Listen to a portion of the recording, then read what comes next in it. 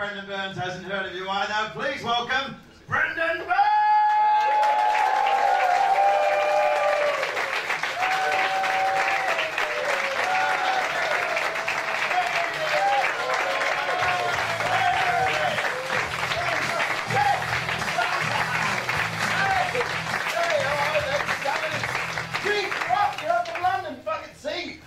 Painfully unfamous, I recognise the audience. I am actually so painfully... Wow, it's fucking packed on a Thursday. That's awesome. Word's getting out. Yeah, I am so painfully unfamous, right, that I recognise a guy who keeps getting dragged along by his friends in an attempt to convert him, who fucking hates me. And it's like, he'll sit there for like the entire 90 minutes pushing his eyes to the back of his skull, just going, when will this convict cunt shut the fuck up? And every third joke, his friends keep nudging him, going, how about now? And he's like, nah, still hate him. And then eventually, I'll spot him and I'll go, hang on, you're that guy that hates me. And then he pisses himself laughing. So I can't dismiss him as having no sense of humour. I've seen him laugh at his own discomfort 3 times now. And in 2 DVD recordings. Oh, hey Caroline, how you doing? See? You might as well just go to my house. You know, I can't pull the classic comedy get out of like, oh, he doesn't get me. Because I appreciate the vanity of the title, but I really want the tone of the show to be like, oh, why am I me? As opposed to, you know, like, he doesn't get me because I'm a comedian's comedian. Don't you love it when a comic declares himself a comedian's comedian? Particularly because it's such a backhanded compliment, right? Do you know what it really means, mate? Do you know what it really means to be a comic's comic? Basically, in a 50-seater, where only half the room have paid to get in, when you're on, the back of the room stops talking. Well, what do you fucking do, young man? I'll have some McIntyre money, thank you. I've lost count now of how many times this year people have said to me, oh, I imagine you want Stuart Lee's audience. And I'm like, fuck no! Look, I love Stu, but I fucking hate his crowd. Seriously. Bunch of satchel-carrying cunts who are so fucking unfunny, they have to over-laugh at the simplest of subtexts on the off chance that he tosses them a fish. Splits a room, doesn't it? I'm like, oh, how dare you make fun of Stuart Lee? He invented the pause. How dare you make fun of the comic who makes fun of other comics? The man's a genius. He can make 3 jokes last 2 years. He is a genius, ladies and gentlemen, but not the reason you might think. Okay, no, he's just a comic. Everybody calm the fuck down. But it's very weird as well. Like, Aaron, you're my good. I'm so glad you're here, man. You're my good luck charm. The thing is, I'm really good at like faces. Like, I'm freakishly good at faces. Facial recognition, second to none. So shithouse at names. I know that's a cliche, but it's like, let me give you an... Do you ever have someone that gets too offended when you don't remember them? And in fairness, in my job, they've usually got like a picture of me in their office with my fucking name under it. There's 2 women, right? Debbie and Siobhan, and they look a bit similar, you know, so my facial recognition, just like every time, one works in Edinburgh, one works in Montreal, right? And every time I see them, it's just a total crapshoot. Because I'll be like, oh, I'm in Edinburgh, and I go, Siobhan? And she goes, no, it's Debbie. And you never remember my name. And you know what, mate? Fuck Debbie and Siobhan. You know, because Debbie and I's only relationship is I never remember her name, and I'm starting to think that Siobhan doesn't even fucking exist.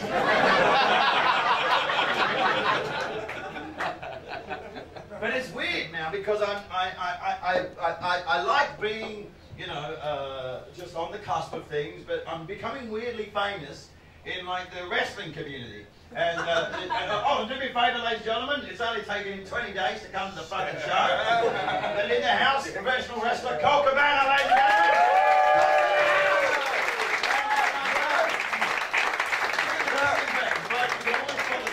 Look at you, you're like, it's like an action figure come to life.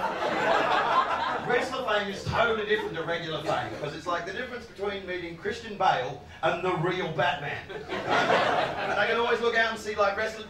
Oh, fucking, the Art of Wrestling podcast. That's his podcast. No. I'm like a Make-A-Wish guy. Fuck, you're not dying or anything, are you, mate? Is that fucking Mark? Yeah, mate. See? I know everyone! Can't believe you didn't recognise me.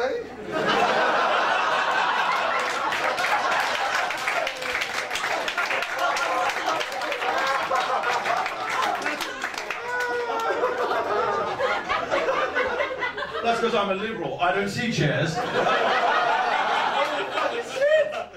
Oh my God, what a night, Caroline! What a night! Fuck, I'm so glad you're here. You're going to justify so much shit I have to say tonight. That is so weird, because I was just talking to my... Actually, the Make-A-Wish thing, I tried to get through a joke last night for Paul Mooner's. Yeah. And the joke that I couldn't get out was like, we were watching Celebrity Apprentice in the US version only the other night, and it's with Donald Trump, and there was a Make-A-Wish kid whose dream, his Make-A-Wish, was to meet Donald Trump. And he dressed like Donald Trump. He had his hair like Donald Trump. He wore a suit like Donald Trump. And he goes, when I grow up, I want to be just like you and fire people. I know, you ever see a Make-A-Wish kid where you're not really rooting for him? I think the world will be alright without him. That's fucking bizarre, because I was only talking to my mum about you only like 4 weeks ago. Because my mum, to this day, I still don't have the heart to tell her, right? Because I used to volunteer at Rocky Bay Village in Perth, where we're from, right? A disabled centre. And my mum thought I was bunking off school. And when she found out I was volunteering, and I still don't have the heart to tell her the truth, right? Because when she found out I was volunteering, and to this day, she's still like, oh, my little Brendon. Oh, the angry clown with a heart of gold. And I don't have the heart to tell her that the only reason that me and Cameron McLeod used to volunteer at Rocky Bay was because Mark and Billy Amos could buy cigarettes before we could. Oh, God, no one wants to check your ID when you're in a fucking wheelchair, do they? No one wants to get busted staring too long and shit. Oh, fuck you, he's laughing. Don't you patronise him. No, actually, I wasn't.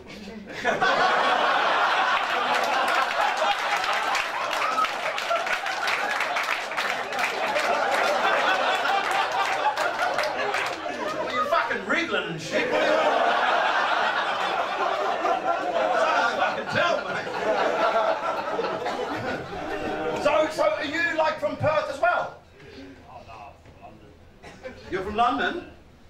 What's your deal? Got set up here actually. You got sent up here? Give me any service? Yeah, what'd you do? Just graffiti. Graffiti? Yeah. Are you Banksy? Are you Banksy? Oh, don't get grumpy, you got caught doodling, you fucking child. He's okay with wriggling jokes. Take it! Hang on, Mark didn't do anything wrong. How come you're still like a fucking criminal about it? When you think about it, community service doesn't quite make sense, does it? Because, like, say you rape and fucking kill someone, and you stick him with some poor bloke who can't defend himself. Like, Mark has chorioathetoid cerebral palsy, is that right? Easy for you to say.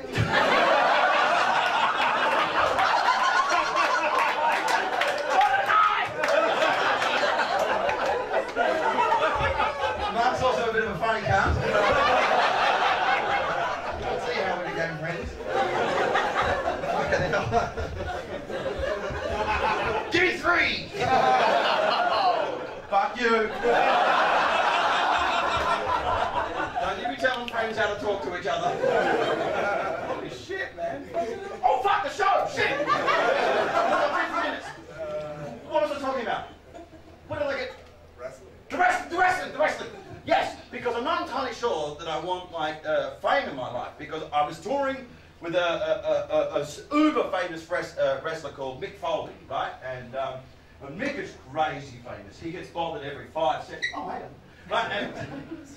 Right, and he gets bothered every like 20 seconds, right? I mean, Mick is so famous. I can name at least 5 islands where the $10 note is a picture of him taking a big curly shit. Right? And we're in Montreal, and just grown men. He's just completely recognisable. Frankly, he looks like my imaginary friend, right? He looks like a great big gay bear lumberjack, right? Every time he talks to me, I'm like, hey, you're not real. I did loads of mushrooms in the 90s, right? And we were going to get a meal in Montreal late at night, right, in Chinatown. And these 5 Asian guys are at the front of this restaurant, and they just see him and they just lose their shit. Grown men turn into children. And they're like, holy fucking shit, it's Mick Foley, right? And I'm like, fellas, you know what? We're tired. We just want to get something to eat. You know, just wait outside. Then you can have your photos and your autographs and everything. And then one of them has the balls to follow us in, right? He sits down at our table and starts going, this place is amazing, the pad thai is awesome. And I'm like, mate, what the fuck did I say? Wait outside. And he goes, no, this is my restaurant. So I'm in a weird stage of life where I'm not sure I want that in my life, right? And so on the off chance, is there anyone in this room who has no idea who I am or what I do whatsoever? Anyone, preferably near the front. Anyone? You? You're brand new? Hello, Brendon Merns, building a fan base, one person at a time. That's Caroline, you already know her. Right? She brought you? Lovely. And what's your name, please? Natasha. Natasha, pleased to meet you. I'm Brendon Merns. Please don't feel embarrassed. I've given you no reason to have heard of me. But it's a nice mood, isn't it? Don't you like the fact that it's so familiar? You know, it's a bit like a secret handshake. It's like a club, you know, and you'll never see me play the O2 Arena, right? Because even if I could garner like 2,000 fans or 9,000 fans, right, it would still just be, I'd have the big fanfare, I'd have the fireworks, right? You know I'd have fireworks, right? And I'd walk out and it'd just be 9,000 people going, all right, Brendon. What happened to you this year? Still not drinking? Very exciting. See, Natasha? Is that your name, right? Yes. See, that's a callback from 6 fucking years ago. And we're going to get, this show is for you because it's 5 reasons. We're counting down the top 5 reasons you've never heard of me. And coming in at number 5, I make back references to old shows. Case in point, are there any members of the One Eye Club in? Yay! That's all I'm going to say. Right. Reason number 4, I yell and I swear. Now, I found out only earlier this year, Natasha, that the reason I've been yelling and swearing for 23 years is because I got diagnosed as partial hearing. Apparently, I've been deaf since the age of 5. And you hear people laughing? Much to my chagrin, no one in my industry is surprised. The day I announced I've been deaf since 5, my Facebook was inundated with messages from other comics going, oh no, you really know how badly you're doing. So if there are any members of the press in, and you've ever dismissed me as, oh, all he does is yell and swear, just like to let you know, you've been kicking a spastic. And if you're worried about me using that word, don't worry, I'm card carrying, ladies and gentlemen. Yeah, I'm in the club now, fucking come on. Any other specials in his house?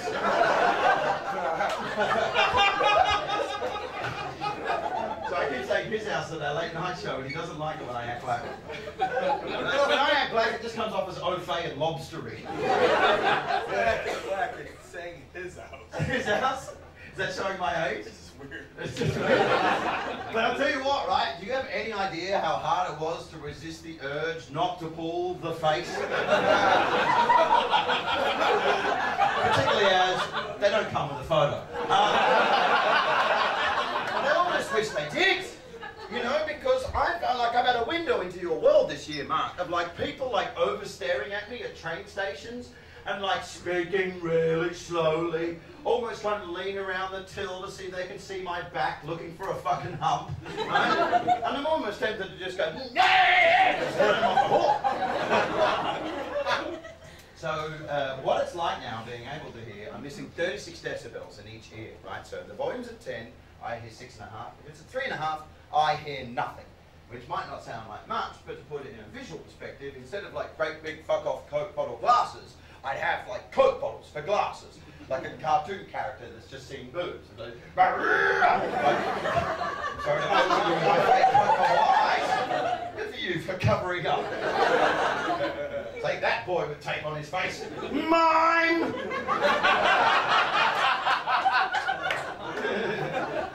But if I crack up laughing, like for no apparent reason, it's not out of arrogance or vanity, it's because I don't have depth perception yet, and I haven't learned to whittle out all the white noise that you have over 3 decades. So if I crack up, it's actually because it's as if there's 100 Perspex pipes coming from each and every one of your mouths directly into the back of my skull. So if I crack up, it's because there's a guy down the back giggling really softly, but all I hear in my head directly is I forgot my keys. You're fine, mate. The oven's not on, right? I'm having so much fun! And so what it's like being able to hear for the first time is, the best explanation I can give is day one, Beethoven makes you cry. I'd never heard the edges of classical music. And going to the toilet, fucking hilarious, Natasha. I had no idea it made that noise. I was just in the loo, just day one, just like fucking, yeah! Fucking Niagara Falls over here and shit. In his house. And well, I spent the first day in the kitchen just laughing at all our appliances and saying to my wife, has the fridge always done this? This is fucking awesome. And the straw that broke the camel's back that made us realise that something was definitely up was my wife and I were at the UFC, Chael Sonnen, Anderson Silva, most anticipated fight in mixed martial arts history. To give you an idea, 9,000 people turned up just to the weigh-in to watch naked men stand on scales, right? And the place is packed, and it's just this fervid, gladiatorial mood in the room. It's just, ah, ah, ah! And during the weigh-in, Anderson Silva shoulder bars Chael on the chin. Place goes nuts, ballistic. Commentator goes to interview him, you can't hear a thing. It's just this deafening row. And my wife goes, oh, don't start screaming at him while he's like interviewing him. I can't make any of this out. And I'm looking at the monitor, the big screen, and I just went, he said, Chael doesn't respect the UFC, he doesn't respect my country, and tomorrow I fight. Right? And I was like, what the fuck? Like, I can't hear you or my son because it's so pitch affected, right, when you're in the next room. How the hell did I make that out? And my wife, who is a comic genius, said, that's because you're the only man in this building who has trained his hearing to negotiate the sound of one man laughing in a room full of people booing.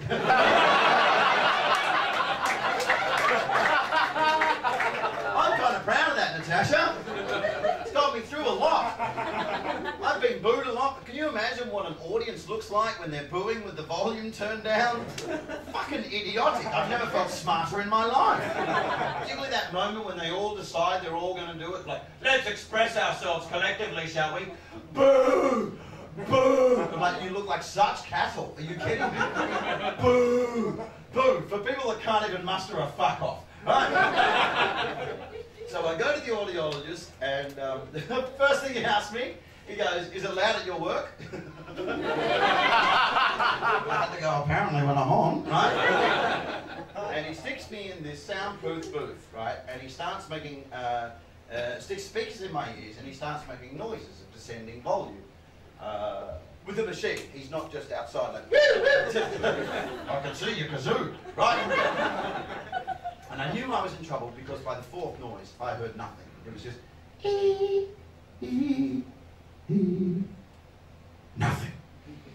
And then he goes, repeat these words after me to the best of your understanding. Again, in descending volume, he goes, tea tree, car park, lavender. Types of tea. Except for car park. But I knew I was in trouble because by the fourth noise, all I heard was the edges of the words. Just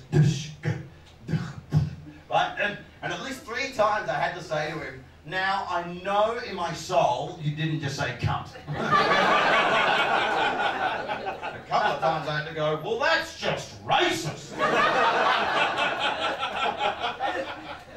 So I come out of the booth and he goes, let me ask you something. Did you have meningitis as a kid? And I went, yeah, I had it when I was 5. I nearly died. And he goes, you've been deaf since the age of 5. And I'm ashamed to say, Natasha, the first thing that popped out of my mouth was, does that mean I can have the parking space? And he goes, no, but you can have the disabled rail car. Then I felt a real weird mix of emotions, very heavily juxtaposed. Like labelled and cheating at the same time, you know, because disabled covers a shitload, doesn't it, Mark? You know, and like sometimes political correctness doesn't get it right. You know, like they're like differently able. I think that's crueler. I think that's rubbing it in. You know, it's like, what? Can you make shit float with your mind? Yeah.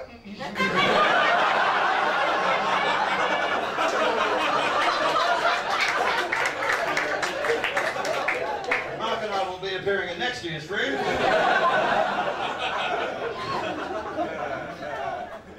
But you know, and sometimes when it comes to the most disenfranchised in our society, we don't change our attitudes to them, we don't change our empathy to them, we just change the word we call them. And for me, that's a bit of a booby prize sometimes. It's a bit of a cop-out. It's like, there you go, you know what? I changed your word. You're differently abled now. You should say thank you. And it's like, can I have a ramp to get to my work? Don't get greedy, you fucking spastic. I changed your word. That'll do you, right? And like differently abled, I mean really, what's my superpower? I can kind of lip read in context. Well, fucking, to the rescue! But then on the other side, there's the cheating element, right? Because, I mean, disabled? Really? You know, I mean, what? I can't hear women and children. I'm the luckiest man alive! I hate that joke, Natasha. I just didn't want you to think I'd missed it. Right.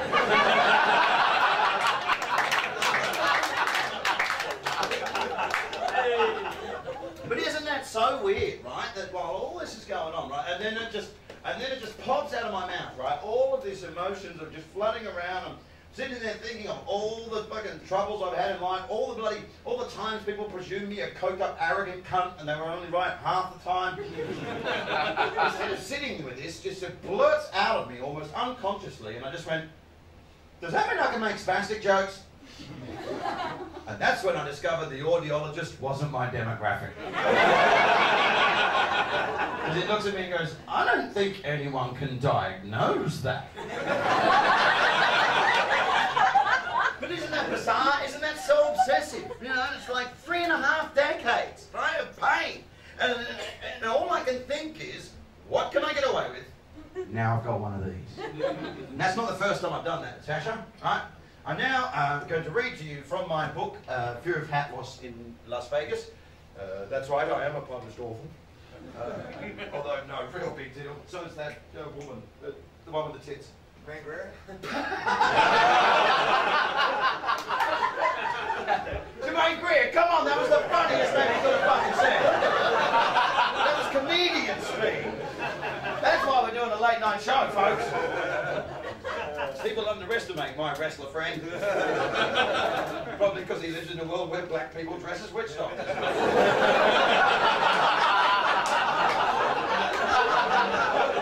Black guy! Your name is Johnson. I'm right here. Well, that'll teach you to take 22 days to see the fucking show you've done. I'm right downstairs. So, Natasha, this is the story of what happened when myself, Paul Provenza, and Barry Castanola went to Las Vegas in pursuit of that photograph. I wanted to be the guy in that photograph, and then I figured I would solve all my problems in life. Didn't work, turned out I was still me. Right, but one of the many questions we asked ourselves on this trip was, where does the line lie in comedy? And sometimes you can find yourself so far over the line that you can no longer determine where it was in the first place. And one of the things we did on this script to test this is we each had a dare called the funniest thing we could think of. And Barry's challenge was we wanted to see what we could get away with in a casino if Barry pretended to be mentally challenged. I must stress, we were not making fun of disability. We were making fun of people's reaction to disability. Admittedly, well, taking liberties with people's better nature. But you know what? No one got hurt or upset because Barry's portrayal was so human. There was nothing cartoonish about it. It was so complete. And also, to top everything off, everyone that we encountered, we made their day. Because I don't know if you've ever been to Vegas, right? But you can do anything. You can fuck hookers. You can score meth in seconds. I'm sorry to tell you in front of your girlfriend. The only thing you cannot do, Natasha, is do not fuck with the gambling. Unless you've got someone special with you. Then, so long as you look like you're trying to stop them, all bets are off. And the weird thing is, Vegas being Vegas, everyone's just looking for an omen. So everyone presumed him to be some sort of idiot savant. As he's like watching the ball roll around the roulette table, it lands on black 16, and he goes, black 16! And the croupier goes, black 16! And everyone thought it was a premonition. As opposed to him just reading it and reading it out, you know. So then he'd move his chips to black, everyone had moved their chips to red. He'd move his chips to red, everyone had moved their chips to red. At one point, while the ball is in play, and I cannot stress how beaten up with baseball bats this will get you by gangsters, it's still in play, he reaches across the table and goes, blue! There is no blue, Natasha!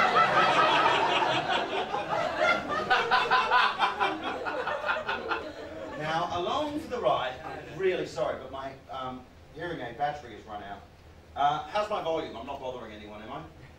Is it a bit loud? It's okay? Okay, cool. I can tell in the throat now.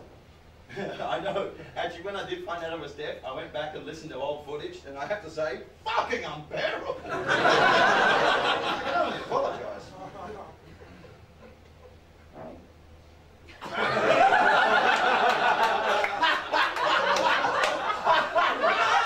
Someone picked a gag to fart! You poor bugger has been so noisy this entire time! I don't hear the fart! Oh, my voice is breaking. So along for the ride was Barry's dad, Keith, who sadly is no longer with us. And he was very uncomfortable with this whole process. He was quite offended. And we pick it up after we've been in the casino for an hour or two. Okay, so we made our way into the buffet restaurant. As soon as the waitress sat us down at our table, Barry bellowed at her, "Thank you! I'm Barry! Barry gonna win! I'm from London!" "Well, I hope you do, Barry. I hope you do. Welcome to Vegas." She smiled at him sweetly and gave us all a congratulatory nod for taking this mentally challenged man out gambling. "I hope you all have a good day. I mind, thank you, Anna." Oh, because I lost my voice in a fight with 3 guys in Southend yelling at them. Thing is, I don't know sign language, but I figured this was something. So, "I mind, thank you, Anna." She was taken aback. Prevent was in a bright red cowboy hat, and Keith looked like someone's cleaning woman. Adding Newt Boy and Barry to the mix just made our little band a tad too eclectic, even for Vegas. One too many specials on the menu for this waitress. I promise you, you're going to laugh at something 1,000 times wronger in just 2 minutes. "Fuck, she can't tell who the carer is," Prevents observed. We all went up to the buffet. Barry's commitment was admirable. He insisted on serving himself things that didn't mix. "No, Barry," we said as he went to put cake on his salad. "Cake!" he blurted as the chef smiled awkwardly. "No, Barry, you can have cake later." "What about chicken? You like chicken, don't you, Barry?" "Chicken!" he agreed. We piled on some fried chicken. "Do you want some potato salad?" Prevens asked him gently. "Potato!" Barry said. "What else would you like?" By now, all the chefs were clearly nauseated. "Sprinkles!" Before we could stop him, he'd covered his lunch with sprinkles. When we started giggling, everyone else did too, because special or not, funny is funny. We sat down at our table and Barry proceeded to eat his sprinkle-covered fried chicken without a knife, fork or hands. He just stuffed his face in and tore away. When he sat back up, his face was covered with chicken and sprinkles.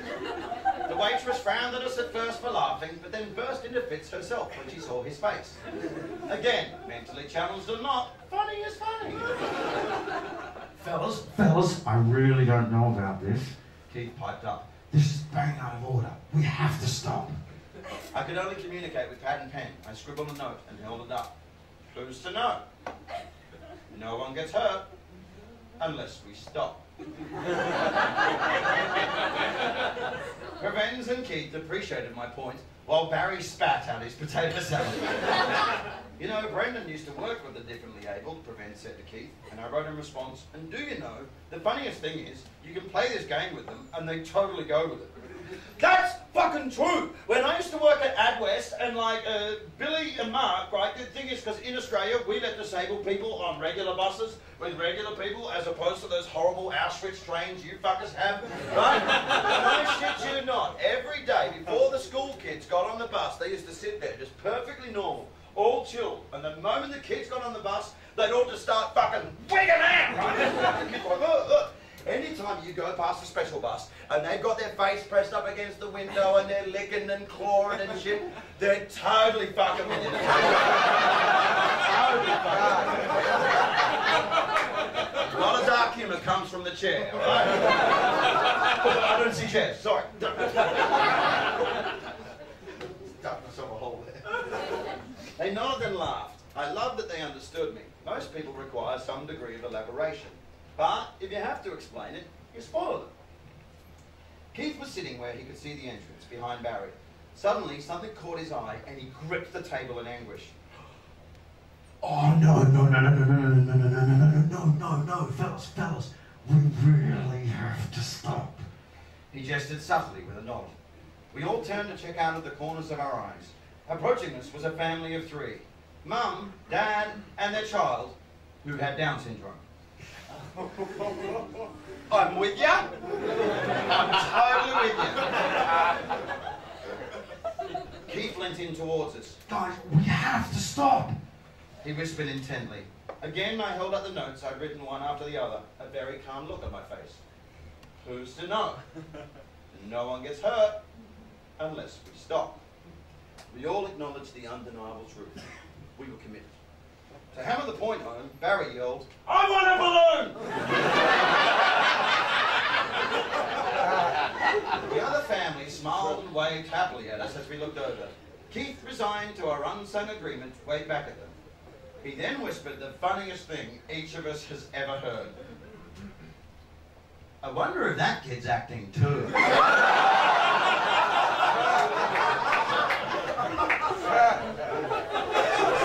What's the right on now, are we fuckers?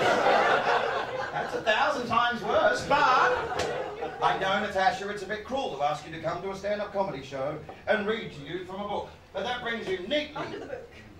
Is it under the book? Thanks, Caroline. Right, it brings me neatly on to reason number 3. You never heard of me?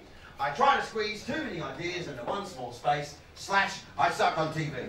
See? I even ran out of room there, right? Now, Natasha, before I show you this next footage, please try and remember, only a couple of minutes ago, you kind of liked me.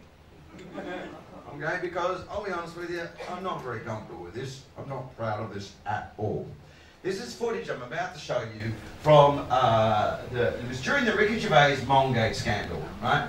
Yeah, and those who are not familiar, Ricky Gervais, right, went on his Twitter feed one day and made what he called, quote, unquote, Mong faces for a day, going, When I first heard about it, I dismissed it, like most of you, as just a bit stupid.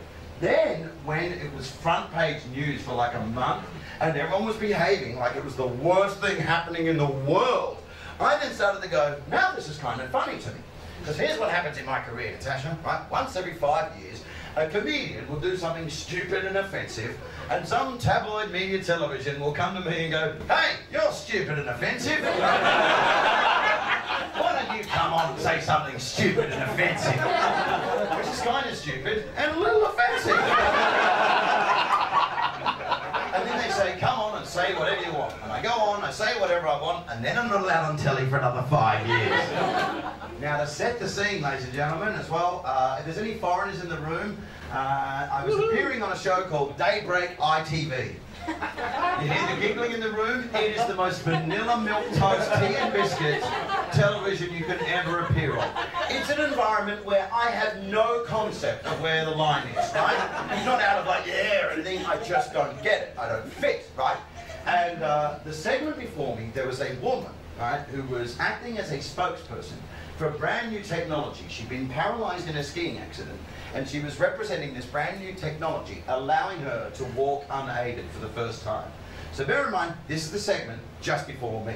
And this lady is adorable, ladies and gentlemen. I had 4 vertebrae, and an electric current went through my legs like a zzz. Keep your eyes on her hands. And there was nothing. I was left with no sensational movement below my pelvis. She points at her vagina, and he stifles a laugh, right? Of course he does!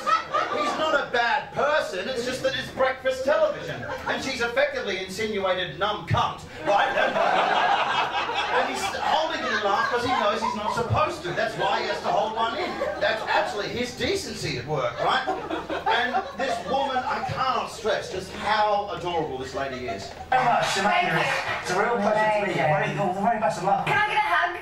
Yeah, oh, there's not a dry eye in the house. That clapping you can hear in the background is me.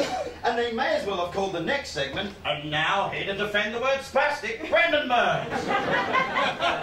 Now you'd think, Natasha, wouldn't you? You'd think that in this environment, I maybe would have considered context. That maybe whatever selfish points I might have about my silly, pointless art form, now is in the time to make it, right? And I was there debating a lady called Sarah from MenCap, lovely lady from a mental health charity. And before we went to air, right, during the break, that lady presenter in the green dress started checking with the censors, right, which words for disability were and weren't okay. And she just started reeling off all the not okay ones. And she was like, which of these are okay? And she's going like, mong, mongy, spaz, spaz face, spazzo, spazatron, spazorama, spasodic, right? And Sarah laughed. Of course she did, because there's nothing funnier than offensive words being listed officiously. There isn't. Frankie Boyle is never funnier to me than when I hear his material regurgitated by an offended lawyer. I'm just in stitches, you know? Offended people saying an offended sentence is just like such self-awareness that always cracks me up. Mr. Burns, is it true, sir, that on May 29th you yelled cunt in a theatre? So Sarah laughed. Of course she did, but the thing is, I hadn't got a hearing aid yet. So I turned to her and yelled and swore and went, fuck you, you laughed! Because I thought I was being affable. I did. I thought it came out as fuck you, you laughed, but it was fuck you, you laughed! And everyone around me just went, what the fuck are we about to let on live television? So everyone is really on their toes, right? So here we go. You know, some of it's always offended by some comedy, isn't it? It's to everyone's taste. And shouldn't it be free to laugh? Shouldn't it be free to laugh at all areas of society and find humour in everything? I actually agree with that. I think that comedy should be able to deal with everything, and I don't think that anything should be off limits, which may sound interesting. But I think that comedy needs to deal with issues like disability intelligently. Yeah, no one see what's slightly off about that argument, because that's including learning difficulties. So you're saying, I think jokes about learning difficulties are okay so long as they're clever. That's like saying I think jokes about blind people are alright so long as they're visual. What? Now, I wish I'd said that, Natasha. I wish I'd said that, because that would have been something resembling amusing. Maybe bordering on charm, right? I wish I'd said that. No, what I said was... You want to be able to get away with laughing behind their back? No, I'm separating two issues. What's more, we were talking about the words. Earlier, they just listed those words, and you laughed. No, I'm You did laugh. You did. Yes, you did. hit you Okay. when you listed the words off camera. What I'm going to do is actually give you some context. Let's give you some context. So if I invited you to meet Neil, a young man that I know, who's had to leave his home because his neighbours and in his neighbourhood he's been called names like this, terms of abuse, in this way, beaten up on his doorstep and had to move to another neighbourhood because of it. That's what's going on in society. Now, that baffled look on my face is she just said, let me give you some context, and then took it miles out of context. However, that's me trying to win an argument in hindsight. And I've already been a prick there, so there's no need to be a cunt here. But let's face it, ladies and gentlemen, it's not a fair fight, is it? It's not a fair fight, because she's nervous, because it's live television. I'm not nervous because I'm not that bothered about appearing on television, which is why I'm so very bad at appearing on television. Well, I wish I'd said, Natasha, I wish I'd said something along the lines of, well, I'd probably say to Neil that I'm sorry that Sarah feels the need to exploit your situation just so that she doesn't have to feel sanctimonious. I wish I'd said that. That's not what I said. What I said was... Are you funny? Are you funny? Brendon was? Are you funny? Are you funny? No, I'm almost glad I did that because I made her laugh. Because she's no longer nervous. Because she realises she's debating a red-jacketed fool. As if to hammer that point home, I go and declare... Attacking the other guests. Why don't you just put forward your argument on this? I was just surprised by that argument, and I was a little offended So by why it. is it okay to use terms that some people are offended by? Because we live in such a global communicative world. What does that even mean? That's a tautology sandwiching a word I'm clearly trying out for the first time. Because we live in such a globally communicative world. Because we live in such an earthy, talky, planety. You fucking retard. Retard! I know I'm not supposed to say that word, but you know what? If black people can have the N-word back, I'm having retard. I fucking earned it.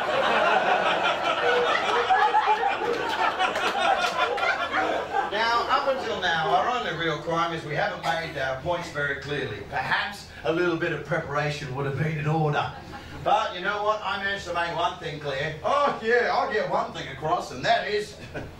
And Ricky rang me yesterday as well and said personally that he had nothing to do with disability. Oh, well done, Brendon. You let everyone know that you know Ricky Gervais. You fucking prick with grandmother's glasses. And you know the worst thing, Natasha? I don't know Ricky Gervais. And what's more, after this appearance, he distanced himself from the argument immediately and apologised to everyone involved. So at least some good came of it. But I'll tell you what, I'm very glad to see some friendly faces here tonight because see if you can spot the beyond everyday word that I dare to put in inverted commas in patronising lay speak. See if you get there before me, right? Well, I'm intrigued by it. I'm coming from a point of ignorance here because I've been up in New South Wales in the snowy mountains. I don't really know what's going on in the news. The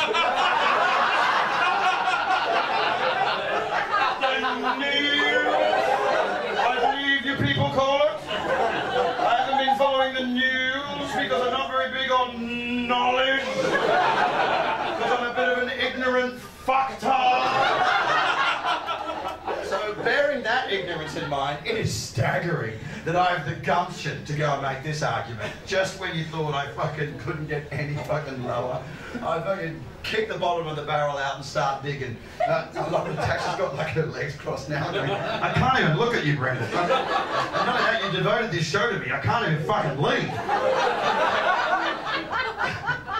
Invariably, I wonder what's really happening in the world that we're distracting everyone with a man pulling a face. Oh!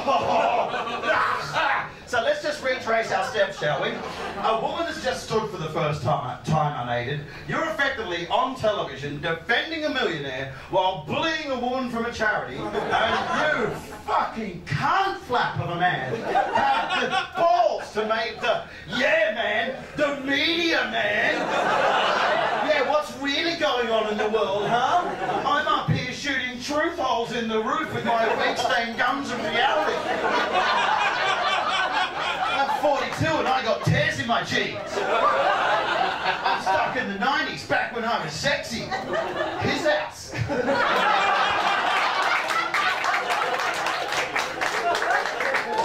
It was there, I'll rock you. And Natasha, it still gets so much worse. Because up until now, we're aware, you know what's happened. I yelled and I swore, right? And I've tried to squeeze too many ideas into one small space. I haven't done enough planning, but bear this in mind. This was the ace up my sleeve. This was pre-planned. This took actual, genuine effort. For instance, are you bothered by my shirt? There's a lot of people who are. Oh, for those of you that can't make that out, that's me as Jesus. I'm even looking at the monitor to make sure it gets on. I'm transparently trying to drum up another fake controversy off the back of another fake controversy in an attempt to sell tickets just because Natasha doesn't know who the fuck I am. I spent 2 days getting that shirt made, and I may as well have just written down with homework. But bear in mind, Natasha, I yelled and I swore. Everyone's really on their toes. So someone in the studio in the gallery is just going, don't close up on that. It just looks like I'm really into Jesus.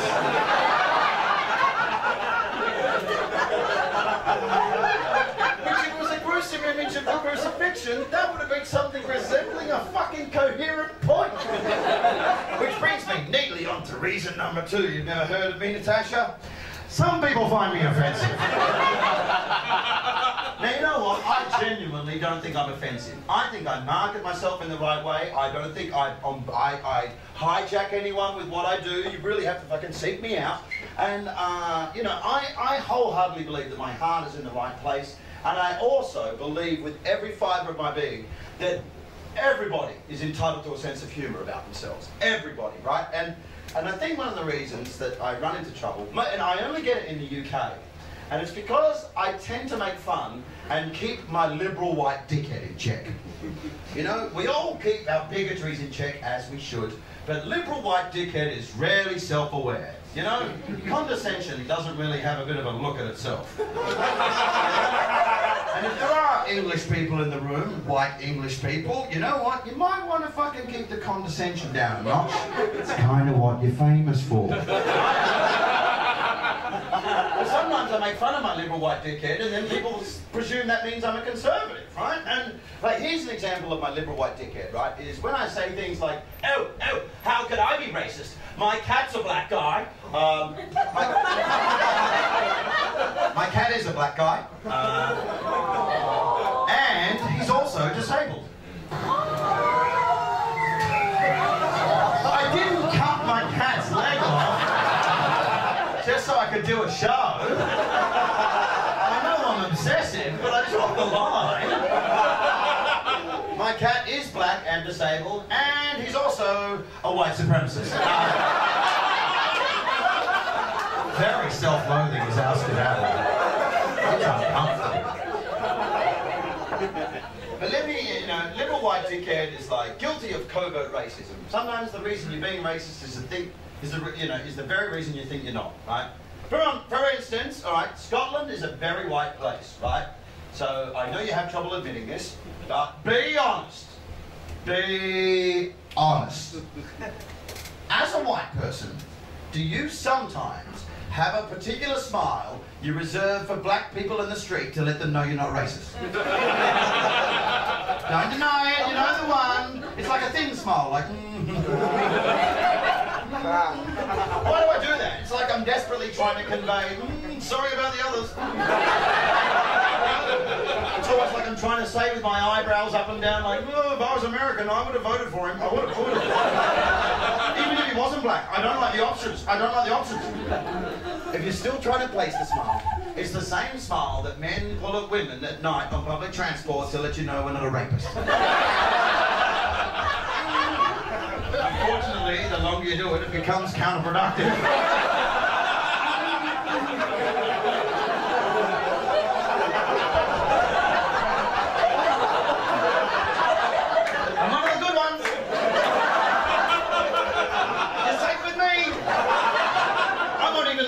happen. I mean, if there's too many, I'll call someone, but I'm married, I quite like her. I'm not a feminist, but I accept it's something I want. When guys go, I consider myself a feminist. Do you? Really? You know what? Anytime someone begins a sentence with, I consider myself, you should only follow up with, a fucking prick. I consider myself, you're a prick. And don't make me follow you home to ensure your sense of security. But let me give you my favourite example of my liberal white dickhead in action, right? I was in Singapore, right? And I was the only white comic on the bill. It was all Asian comics, right? As a matter of fact, I was pretty much the only white guy in the room. And throughout Asia, like through every continent on this planet, they all have stereotypes and jokes about one another that we are not remotely party to. Throughout Africa, from country to country, they have jokes and stereotypes they rib each other with. As we do in Europe, as they do in the United States, and as they do in Asia. Of course they do, it's fucking massive. Right? And the thing is, these guys are on stage absolutely lifting the roof off. And everyone's having a blast, right? And it's like, and the Singaporeans are shitting on the Cantonese are shitting on the Mandarins are shitting on the Japanese, and everyone's shitting on the Malays. And apparently the Malays can go fuck themselves. I don't even know what that's about. They're like the Latvia of Asia. Seriously, you ever been to Latvia and you go, who do you make fun of? We kick our dogs. Even Estonians shit on us, we've got nothing. So these guys are absolutely killing with these jokes, right?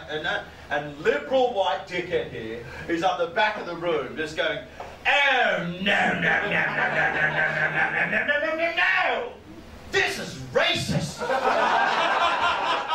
You're all Asian!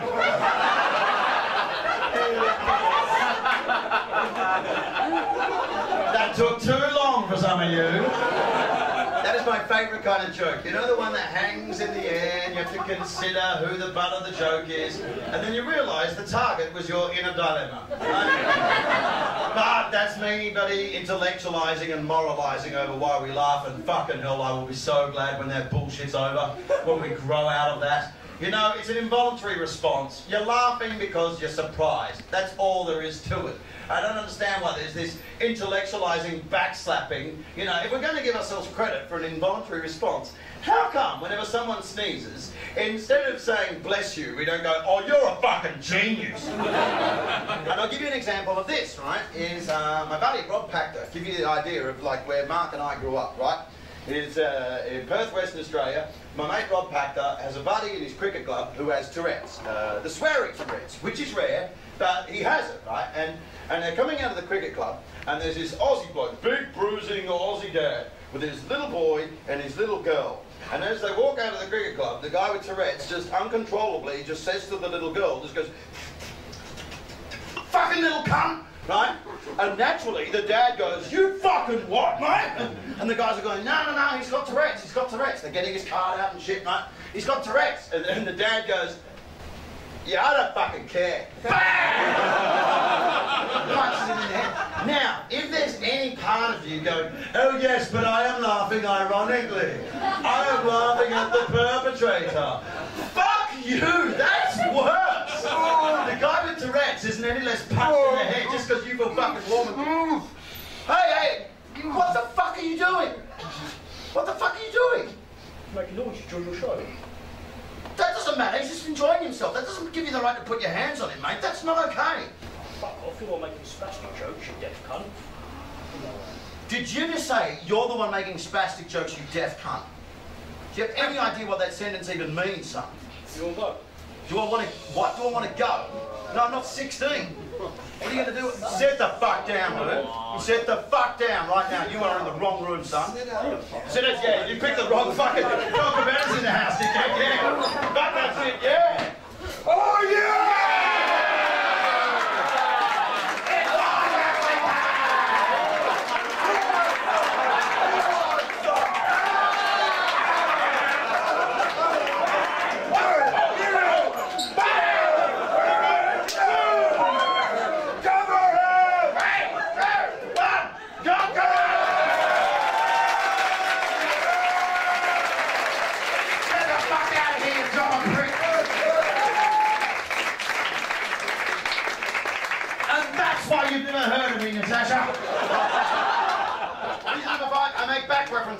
shows. A couple of years ago, I faced a racist argument, and some people dismissed it as an Andy Kaufman rip-off. I really hope I made it clear this time. It's a fucking wrestling rip-off. So I'm sorry to take up so much room. I was really worried someone was going to get hurt. No one gets hurt unless I stop.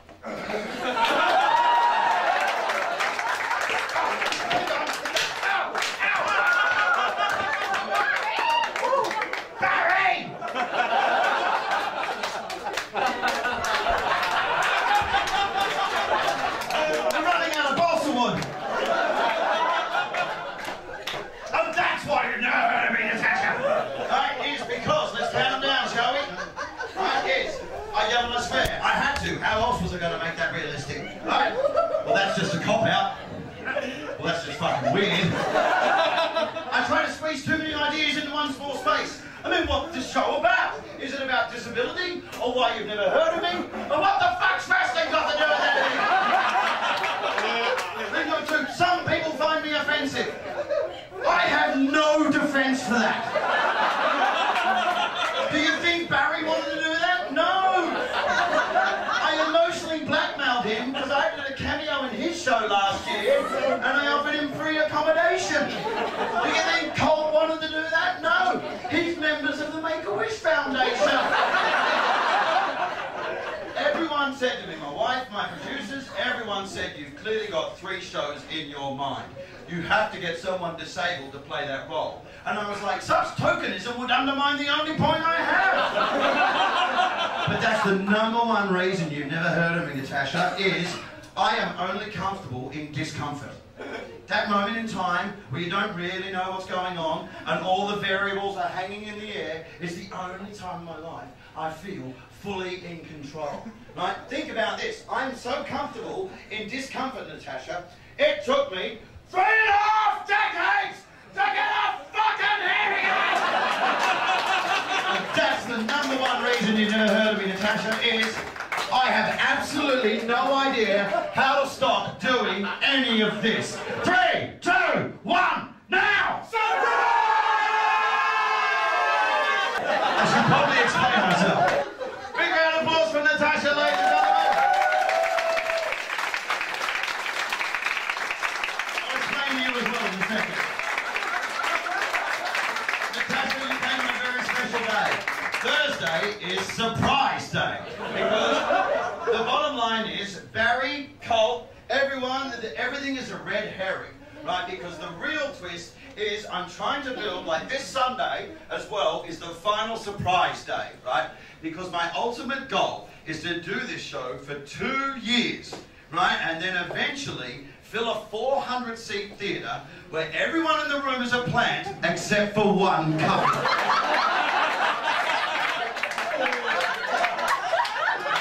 As everyone will tell you, this show, we're doing it on Sunday. This show is way better the second time you see it, isn't it? Because we keep loads of things in there to keep you entertained, including clues. For instance, there's a picture of Barry Castanola there for 10 fucking minutes. And all the fake ad-libs, you know, I mean, come on, like Colt knows who Jermaine Greer is.